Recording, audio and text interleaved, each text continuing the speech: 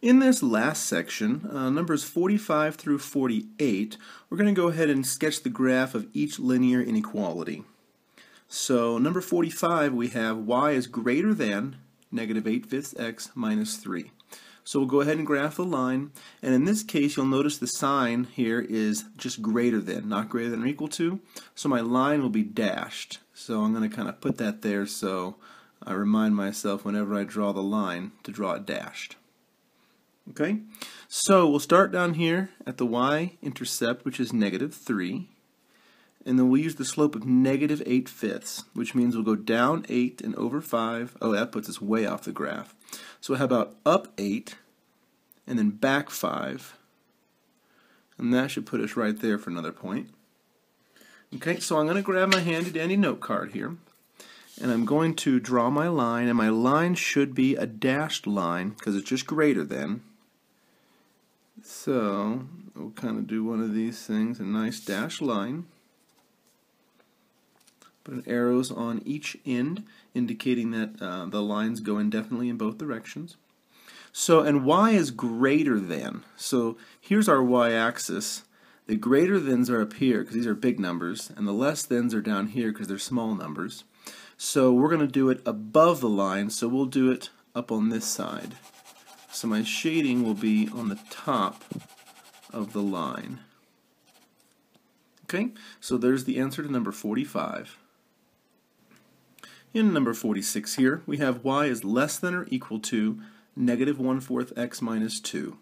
So again, we'll start by drawing our point on the y-axis, which is negative 2 for the y-intercept, and then we can use our slope, negative 1/4, to draw some more points here. So negative 1/4, or up 1 and back 4.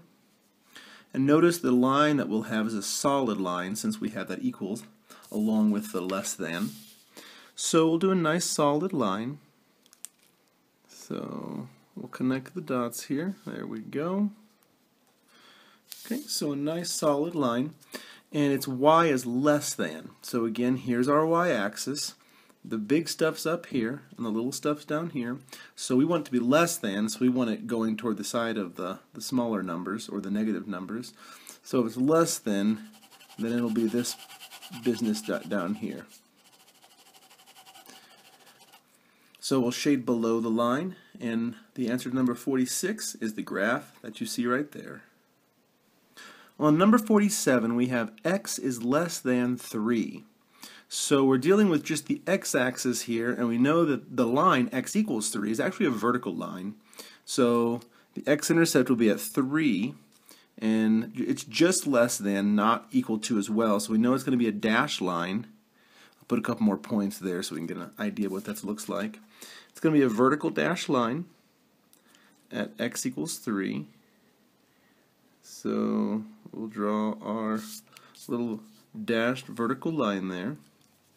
And in this case, x is less than 3. So we're dealing with the x-axis, so the big stuff's up here and the little stuff's down here. We want it less than, so we want it to be less than that. So it's going to be all of this stuff over here that gets shaded. So the answer to number 47 is this dashed vertical line at x equals 3, and then we're going to shade everything to the left of it. So there's 47. In number 48, we have y is greater than or equal to 2.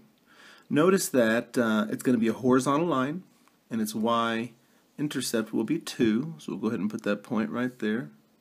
And since it's a horizontal line, I'll go ahead and put some other points there. Notice it will be a solid line because we have that equal sign there. So let's just go ahead, prepare here for action to do our solid line. There we go. So we've got a nice solid line there. And now we want y is greater than 2, so we want everything above it. So here's the high stuff, the big stuff, the positive stuff, and here's the small stuff, or the negative stuff. We want y to be bigger, so we want it above that 2. So we'll shade this whole thing. So everything above this horizontal line is going to be our solution region. So there's the answer to number 48.